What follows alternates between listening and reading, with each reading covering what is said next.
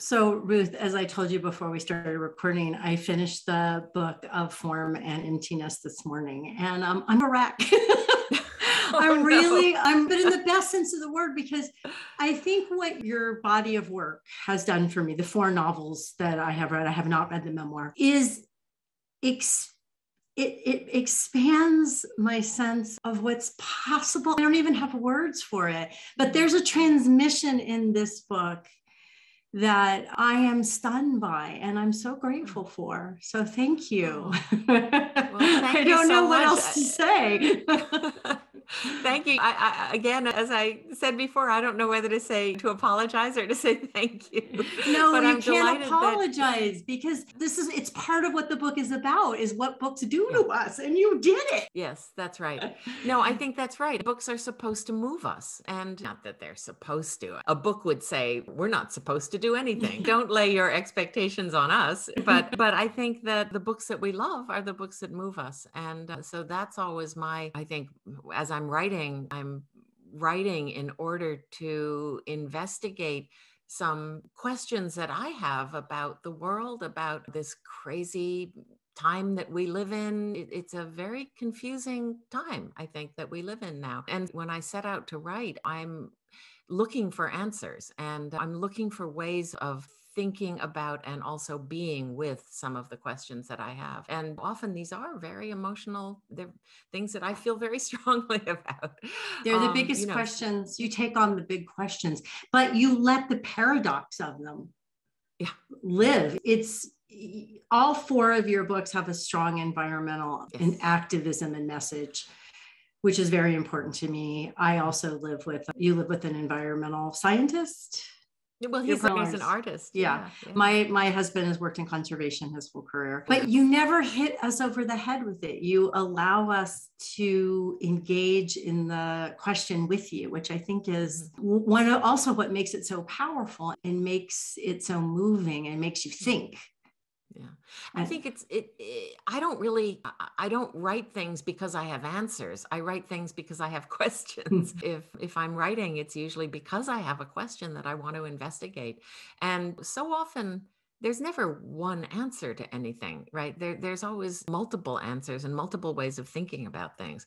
And so I guess what I hope ends up happening is that readers will read my books and be moved by them to ask these questions, to join in that inquiry. So I certainly don't want to I don't have answers. So it's not like I want to hammer people over the head with my whatever, my beliefs or my thoughts or anything like that. No, that's not what it's. That's very brave. I think a lot of people, when they set out to make their creative work, do think they need answers or they need to Yes. provide or find answers. I have Yeah. struggled with that. So Yeah. hearing you say that just makes my whole kind of heart just opens up in my mind of, oh, what questions do I have instead Yes. of what answers? Yes, yes, absolutely. I always think you're an interviewer, so you know this, right?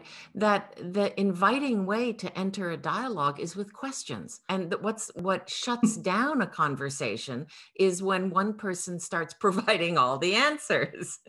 And we all know I people like that, don't we? I was just thinking, I was in Seattle recently to see my daughter, and the salmon were spawning. And we were by a volunteer who was trying to explain to a man about the salmon, but the man was much more interested in mansplaining to the volunteer about what he knew.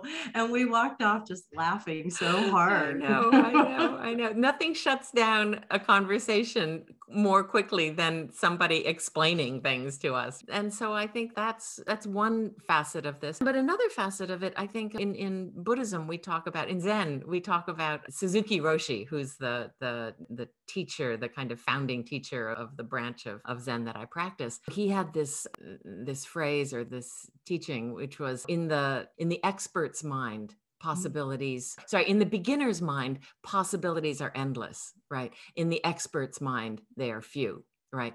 And I think that so the way to the way that I like to approach any writing project is with this attitude of not knowing. And hopefully by the time I finish the project, I'll know a little bit more. But another thing that we often say is not knowing is most intimate. And there's a real intimacy to not knowing. There's a vulnerability involved in not knowing that makes you very open and receptive to things, if you can be, right? If you can allow that and not get hung up on, oh, I should know, but I don't feel like I should know anything. Really confusing. It is part of the gift of getting older.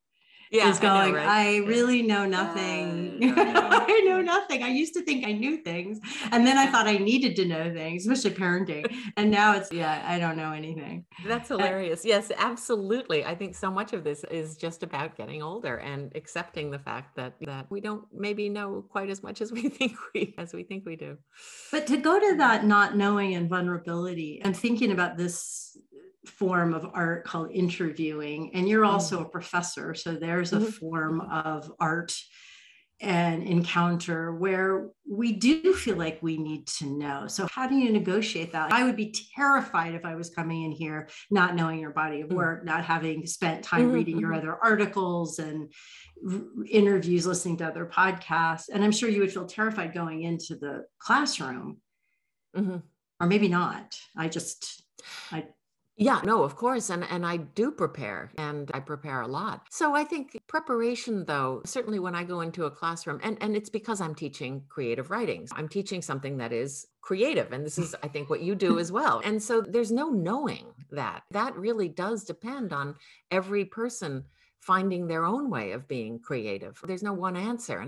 So this is something that I'm constantly hearing myself. I preface every remark with, this is how I do it, but everyone is different. Every writer is different. And so what I'm trying to do is encourage my students anyway to expect and to realize that no, there's no right way to do it, and try a whole bunch of different things. Keep trying something different until you find something that works. And then again, in my experience, I find something that works, right?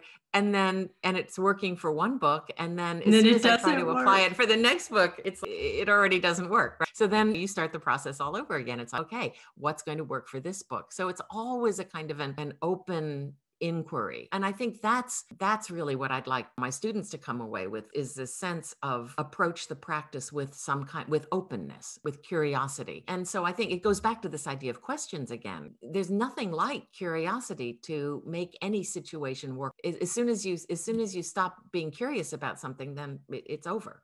So certainly in writing. But curiosity requires self-trust. Like one of the things I'm just getting from you being in this moment with you is how there's a deep sense of trusting yourself, of knowing yourself as much as we can know ourselves, because we're mysteries as much as we humans. Yeah.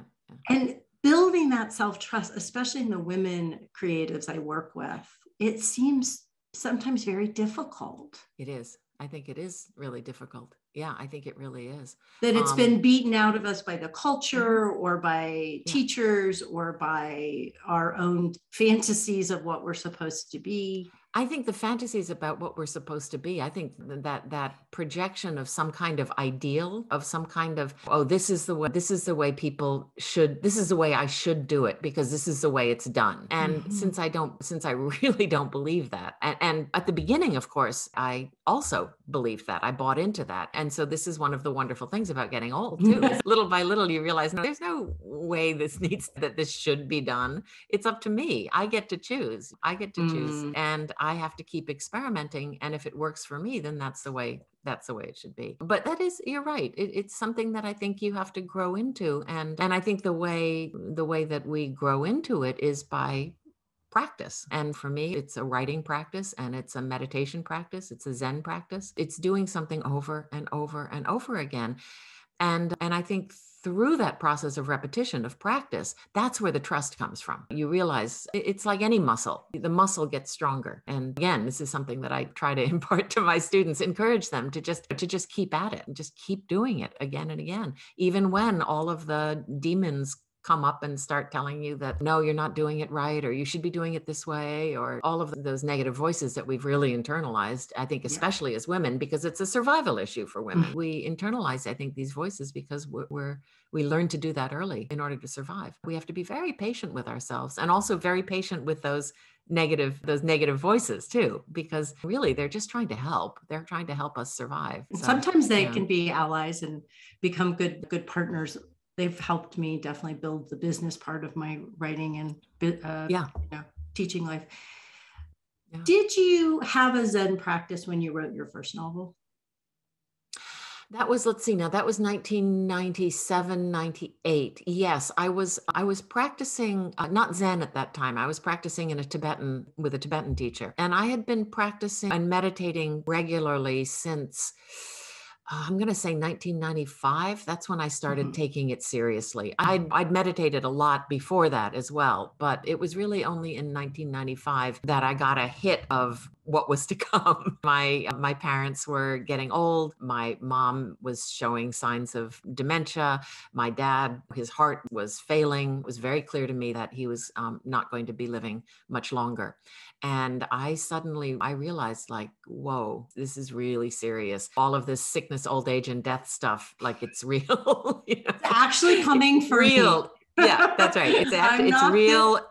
That's right. I'm not getting out of this. Like, I thought I was special, and somehow I wasn't going to go through this. I remember that moment. My mom had Alzheimer's as well. So it's like when it hits you, you're just like, whoa, this is serious. And I'm an only child. So I realized, like, this whole thing is going to fall on me, and I need strength. I need to figure out a way of getting stronger so I can bear this burden. I can sit through and get through what I need to get through. And so I just had a kind of an instinct that Buddhism was going to help and would provide that. And certainly the meditation practice would help me strengthen my backbone. And it's why I started meditating regularly and practiced in the Tibetan tradition for a while, and then ended up moving to the West Coast and meeting Norman Fisher, who's my teacher now. And he has an organization called Everyday Zen.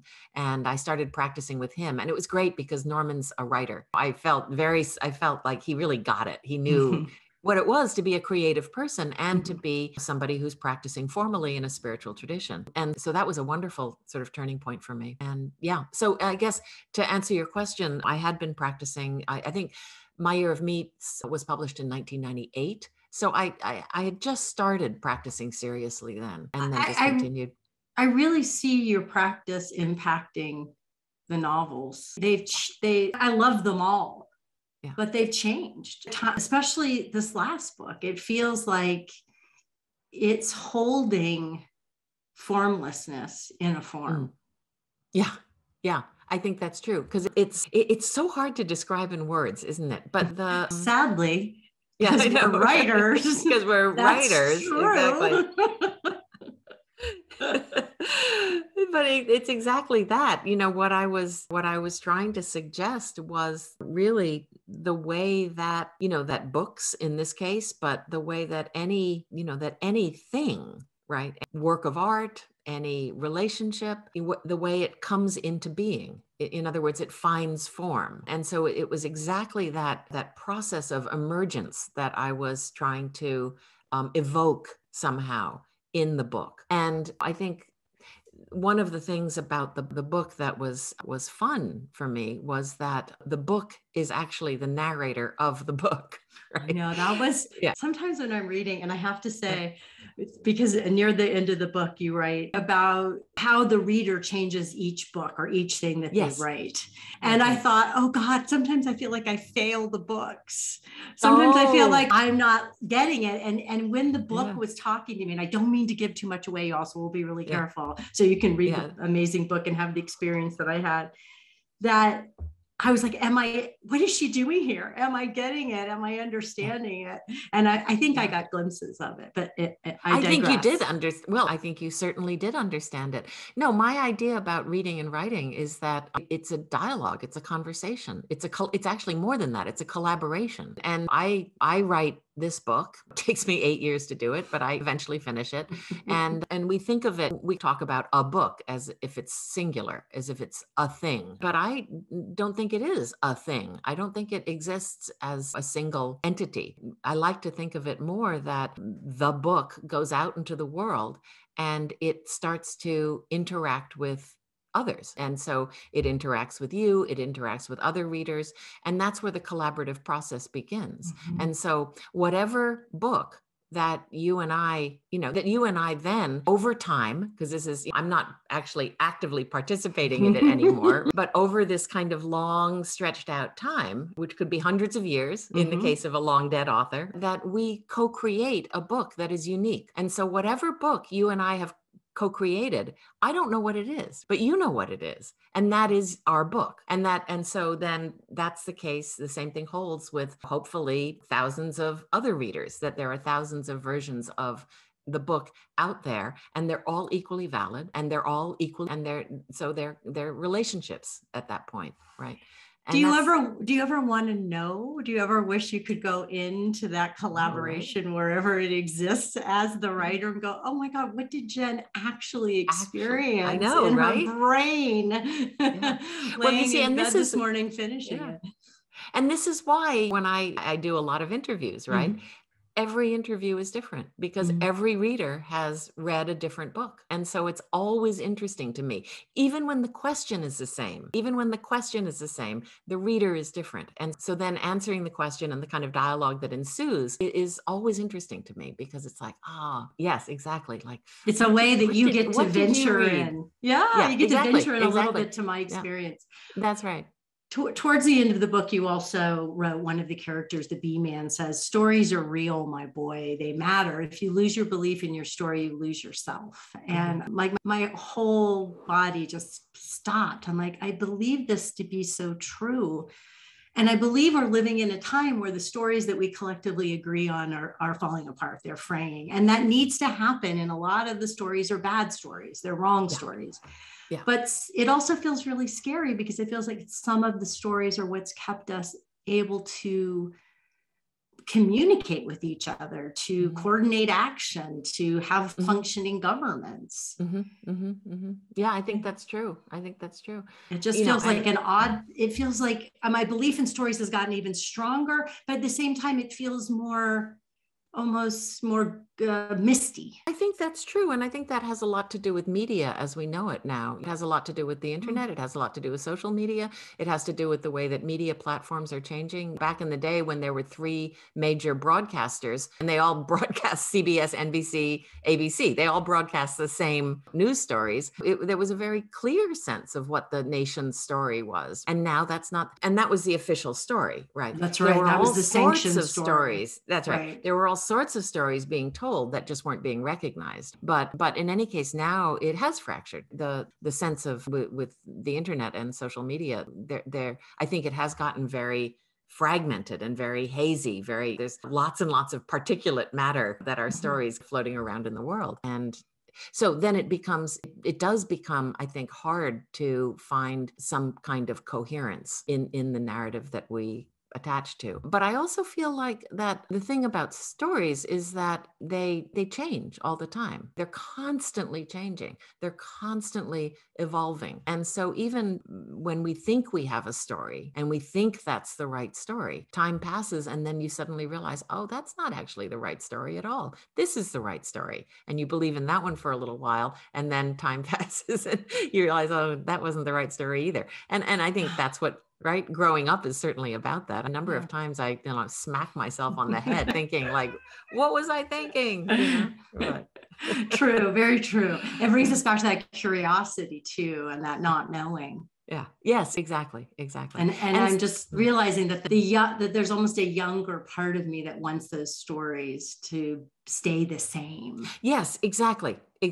We grab on to stories because they tell us who we think we are, but that isn't who we are. It's who we think we are. And so that we find some comfort, I think, in having these firm identities. They're evolving, they're changing. They're not rigid. And if they were not changing, we'd be dead. When we die, that's when the story stops. That's when we can no longer create new ones. But I just want to ask one more thing about this. If you lose your belief in your story, you will lose yourself. But doesn't meditation help us lose our belief in the Well, story about ourselves? I think it's more that story. It was that Thomas, I think you're referring to that Thomas King quote, right? He's an Aboriginal, he's a Yes, indigenous. this was right before that. Yeah. And then he talks about That's right. That's yeah. right. And I think the quote goes something like the thing about stories is that, how does it go now? The thing about stories is, I'll get it for you. Yeah. I got it. Is that that's all we are. That, in other words, we are the stories that we tell ourselves. The truth right? about stories is that is all we are. That's right. The We truth are about the stories we tell ourselves. We make our That's right. we meek ourselves up. That's right. We make ourselves up. Yeah, that's right. The bottleman has a weird Slovenian kind of accent. Yeah. Yeah. And I think that's the key, is that we are constantly making ourselves up. And to see that and to hold it lightly and with curiosity. Exactly. And to see that it's not, it's just a story. In other words, it's not an unchanging, rigid identity. No, Truth. it's a story. It's a story, and it can change. And we know this because of, for example, neuroplasticity. Brains are always changing. Our stories are always changing. And thank goodness, because otherwise we would never learn. Yeah. So the alternative does feel very dead. Yeah. So I think that the idea is just holding that story lightly, exactly as you just said. Yeah. Just holding that story lightly. I love that. Yeah. So you've done a lot of different creative mediums. And oh my God. I wonder if you've noticed anything in common about how you work across these different mediums. I think my method of working has changed over the years, and I've become a lot looser. And I think this has to do with meditation, and it also has to do with, you talked about it earlier, trust or faith. That these days, I think I welcome that not knowing into the process. I'm much less controlling about the way that I work. And I also invite a little bit of randomness and chaos into the process, because I think that's interesting. And also because I know my brain and I know its limitations really well. We all get into kind of ruts of thinking, and I know what my thinking ruts are. And so when I'm working on a new book, I'm always looking for ways of knocking myself out of my rut. And I don't think I used to do that as much. I think I was more of a kind of control freak planner, but these days I really am more of a fly by the seat of your pants, and also just inviting that in, right? Trying to bring in unexpected elements as much as possible. I have to say, as someone who helps writers write, when I read about the random elements coming into the book, and you would be like and I'm just going to include in the book, I'm like, oh no, oh my God, this is going to be a disaster. Don't tell other writers to do that, but it's fantastic. You can feel it. You can feel it. When I read an interview about your mom having a box that was labeled empty box. Yes. And then it ends up in the book. Yeah. And I'm like, oh my God, you can feel the liveliness of that randomness. It totally works, but I would never tell a writer to do it. I think it also really has to do with the kind of thing that I'm trying to write. And absolutely. Yeah. And in this case, what I was experimenting with was this idea of objects. I was experimenting with the idea of objects.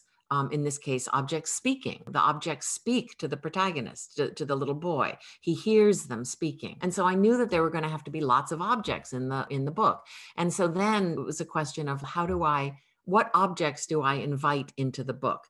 And I looked around the room and immediately felt bored. And so then I thought, I'll make a rule for myself. I'll make it into a game. I'll make a rule for myself. And when something enters my life, an object or an idea, or even a piece of dialogue that's overheard, and it makes me sit up and pay attention, or another way of putting it is it sparks joy, then I will put it in the book and see what happens. And I'll do a little show and tell here. Okay. My editor went to the Bahamas. She's writing a book about pirates. And so she went to the Bahamas on vacation, and she came back and she brought me this. Oh, it's the snow globe, everybody. It's the You snow can globe. see it on the YouTube channel. That's right. It's the snow globe, right? It's the snow globe in the book. Yeah, in the book. And so I thought, oh, this is fantastic, because in the book, the mother, Benny's the little boy who's hearing the objects speak, and his mother, Annabelle, has developed a bit of a hoarding problem. She's a collector. And so when I saw the snow globe, I thought, this is fantastic. I will give this to Annabelle, the mother. And so I did. I gave it to Annabelle. And the next thing I knew, she was on eBay, of course, collecting snow globes. So that was really cool. That was really great. Another thing was I was out at a Chinese restaurant and I got this fortune, which says, "The world is a beautiful book for those who read it." And that's also, and I thought, this is fabulous. I can't believe it. I'm going to put that in the book. So I did. And it generated a kind of vocabulary of images of little slips of paper with pertinent messages on them. So that's where that idea came from. Another, I'll just tell you one more. I love these. Yeah. I was on an airplane. This was pre-pandemic. And I was on an airplane and I was reading, I can't remember where I was coming back from, but I was reading, I think, an in-flight magazine. And there was an interview with David Mitchell, the writer David Mitchell, who I love. And I think the interviewer had asked something like, I can't remember, but it was something like, what would you never put into a novel because it was just so stupid? And David Mitchell's answer was, David Mitchell's answer was fridge magnets. Fridge magnets that dead people use to talk to the living. And I was like, oh man, I am totally putting fridge magnets into this book. Oh my God. Was like, I love it. It was like he threw down the gauntlet. Yeah, it was like he threw down the gauntlet. And I was like, yeah, let me at it. So I did a conversation with him recently. And I was like, those fridge magnets, And I, recounted the story to him, and he said he had no memory of that. But anyway, I know he did. I love it. I love the freshness that brings. Yes. I can just feel it in my whole body. It reminds me of an interview we did with a conceptual artist, Carrie Smith, and her whole creative process is randomness. Yeah. Now, she's not trying to construct narrative. She's making conceptual art, which is different. So I want to go back to, I want you to tell me about when you decided to write My Year of Meats, your first novel, because the way that I read some of the interviews, it sounded like one day you just started writing and you kind of wrote furiously and you ended up with this fantastic book. Yeah. And somewhere else I read that you said, I always wanted to write novels, but of course at that point you were a filmmaker. And I was like, how could you write something so great right off the, like, never having studied or thought about it or tried before? And I was a little jealous. Well, it's never that simple, right? I'd wanted to write novels ever since I first read one, probably when I was about, 6, 7 years old. When do you start reading your first on your own books? And so I always wanted to do that. And I was born in 1956. So it was probably like 1961, 62, somewhere around there, that I first started reading like whole books, fictional books, novels. And I wanted to write them. And I remember trying to write stories back then. But I also remember that as I was going through elementary school and also junior high school, wanting to write stories, but not feeling entitled to the genre somehow. I'm mixed race. I'm half Japanese, half Caucasian American. And back then there weren't any well-known Asian writers. Most of them were white. Many of them were male. And a lot of them were dead. And so none of these things applied to me. And so I remembered thinking early on that there aren't any writers like, novelists like me, but I could write poetry. Maybe I could write haiku. That was like culturally appropriate. The problem is that I'm very verbose and I'm not a particularly good poet. And so that was a kind of short-lived, experiment sort of period. But I did write poetry for a long time because I didn't know how. I didn't feel entitled to the genre. And this was Maxine Hong Kingston didn't publish Warrior Woman until the 1970s, and Joy Luck Club wasn't published until the 1980s. And I was already I think I was 30 or something by then. It was late for me to understand and to really think, well, I can do this too. I think that's one of the reasons why it's so important. Diversity in publishing is such an important thing. Representation. Representation is hugely important, right? Because it gives us a sense of what our story might be. So in any case, secretly, I was writing stories the whole time. I was in college. I remember I took the one creative writing class that was offered, and I loved it. After I graduated from college, I was pursuing an academic career at that point, but I was always writing fiction. I thought I would go into comp lit. I thought I would get a PhD and teach comp lit, comparative literature. And then sort of one thing led to another. I was in Japan. I met a guy, fell in love, came back to the States, and I had to get a job. I was living in New York, and I had been studying classical Japanese literature. And it was not like, there were not a lot of jobs in New York City at the time for somebody with my skill set. And so my fiance at the time was working in the film business, and he had been working in the art department and was making the switch over to the camera department.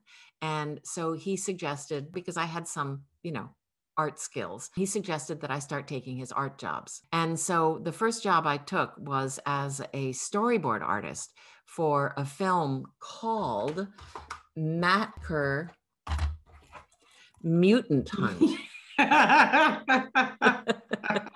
So I'm showing now the DVD cover of the film.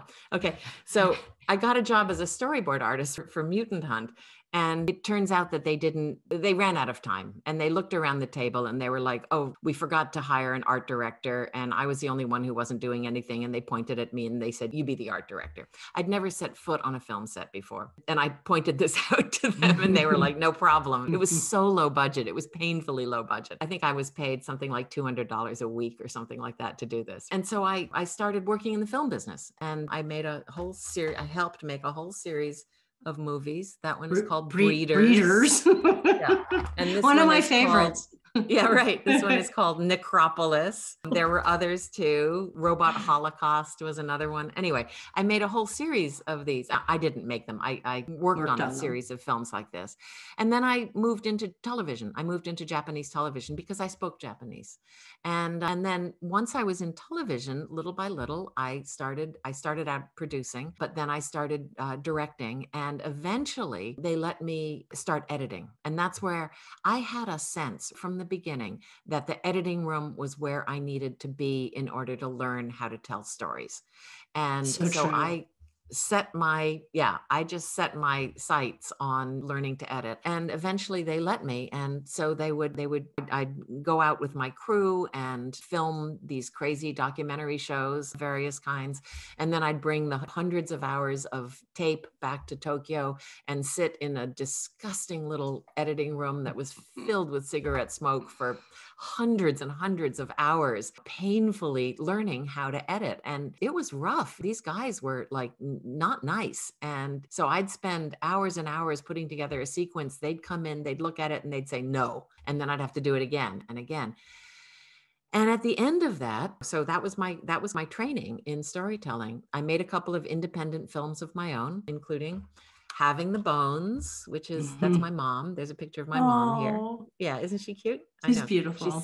She's sitting on a crescent moon. And then I wanted to make more films, but I had maxed out my credit cards making these films, making Having the Bones, making these independent films. And so I ended up getting a grant for, I remember it was $20,000 to write another screenplay. And I knew that I would never be able to make the film with $20,000. I was in tremendous, I think I had $30,000 worth of credit card debt at the time. So, that was a problem. And so basically I just misappropriated the funds, the grant money, and decided that I would write a novel instead. And when I sat down, and this was my year of meets, and it was based on the experiences that I'd had as a documentary film director for Japanese television. And I remember when I sat down to write that film, I had always struggled with chronology. How do you move a story through time? If you have a character walking into a room on the far end and has to move across the room to all the way to the other side of the room where the action's happening, back when I was first starting, I felt like I needed to watch the character across the room, which is really boring. Okay.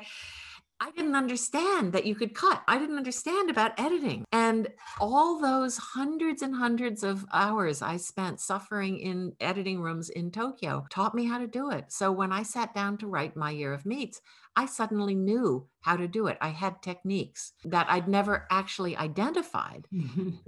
But I knew how to do it. I knew how to cut a story together quickly and make it suspenseful and make it a kind of page-turning, driving story that people would want to read, because television is a very demanding medium. And if you don't grab a viewer right off the bat, you've lost them. So I learned how to do that. And so when I sat down to write My Year of Meats, I suddenly realized, like, wow, compared to film, this is easy. This is like easy. You just write it and it happens. You don't have to film it. You don't have to film it. You don't have to coordinate with all these other people. And it's exactly true. You don't have to feed your crew. You don't have to find you don't have to find bathrooms for them. It's like you just write it and it happens. Right? You can go to the bathroom in your own house. You don't even have to leave your house. No, it was fantastic. So it was hugely liberating for me. I love that, because one of the things I really do believe is that everything we've learned as people and as creative people, we can use. Yes. But it's that moment of recognizing that is so precious and important, putting those things together. Yeah.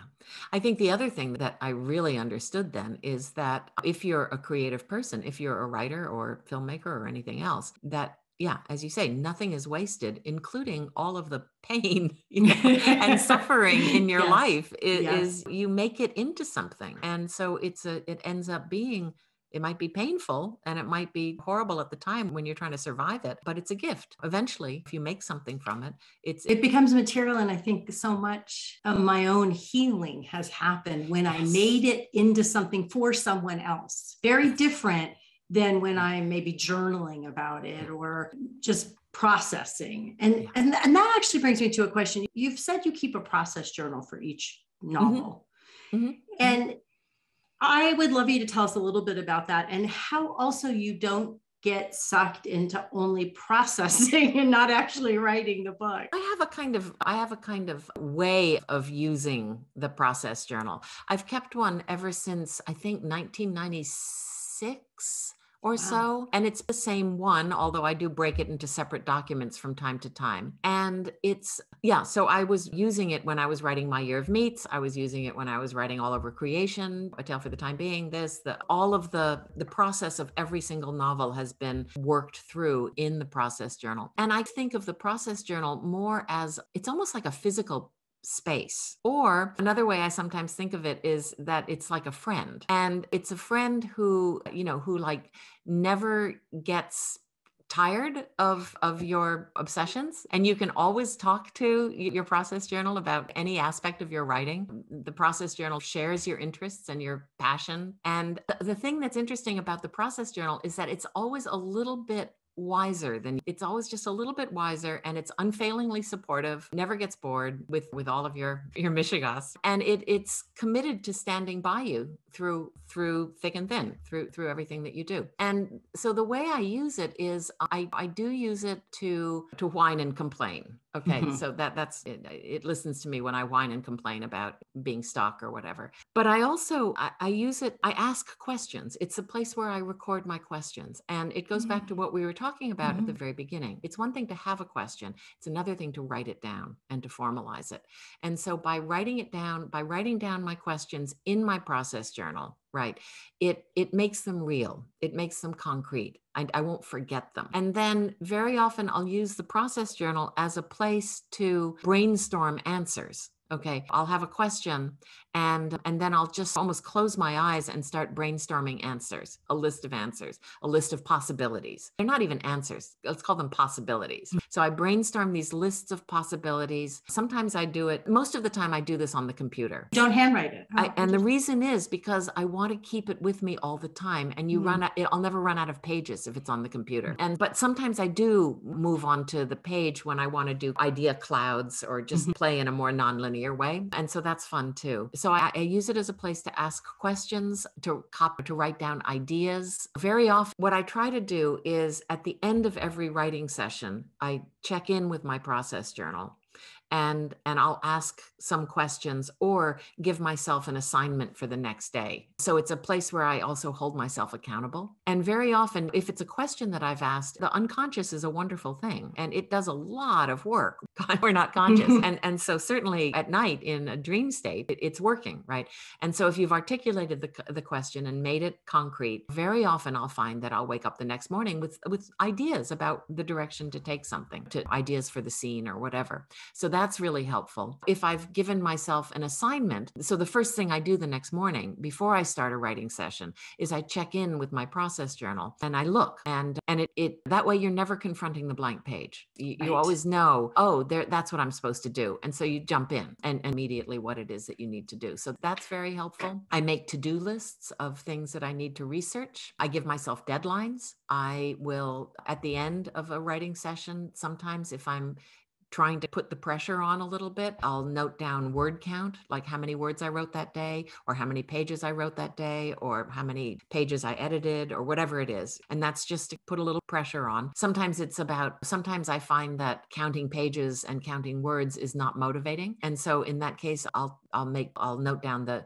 number of hours that I work. So I am very flexible about because your needs change all the time. They do. Right? And what works for your brain to motivate you changes. Some things can seem like, oh, I did 400 words today. I suck. Yeah, exactly. And especially but it took 2 hours. Right. And especially if you're trying to do it, I'm trying to take words out. That's so then it's, yay, I took out 400 words today. Fantastic. Can you give us an example of some of the questions that you might put in the process journal? Can come to mind? Very simply, like what happens next? That's overly simplistic, but it might be a question. Very often it'll be a motivation question. I think Annabelle should go to the library, but I don't know why she is going or what she wants to do there. And so that's the problem. I know that Benny and his friends need to get out of the city.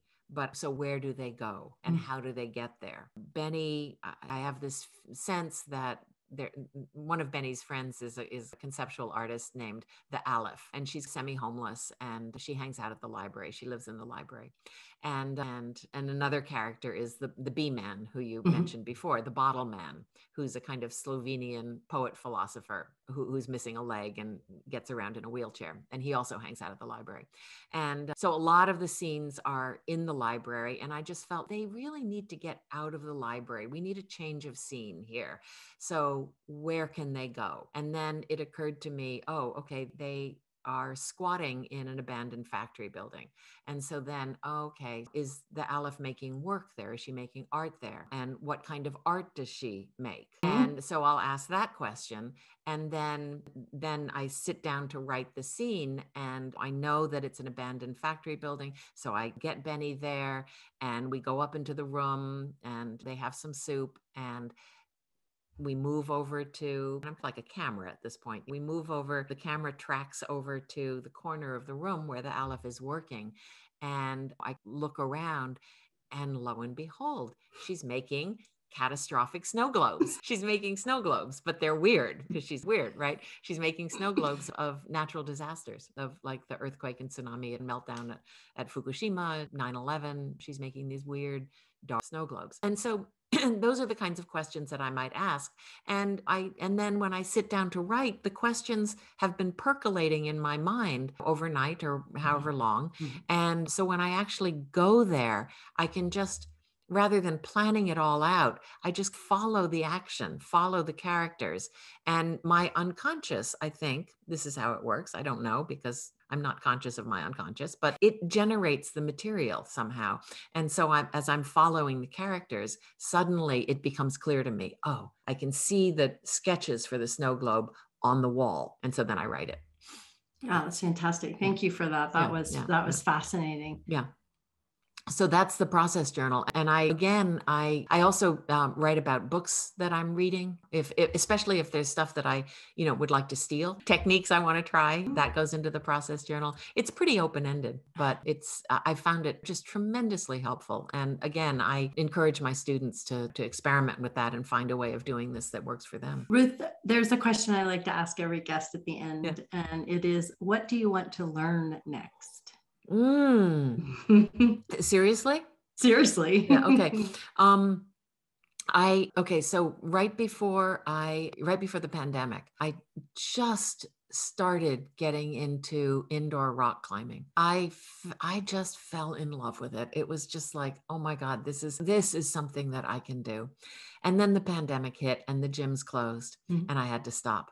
So what I really want to do is get back on the wall. I want to climb the wall. That's fantastic. That was completely unexpected. I love it. That's what I would like to do. And I would like to seriously, I would like to get really good at it, but I'm 65. It's probably not going to happen. So I'd like to get good enough so that it's fun and I can engaged and proud of myself. Oh, that's fantastic. If you ever come out here to climb in Colorado, I'd love to make you dinner.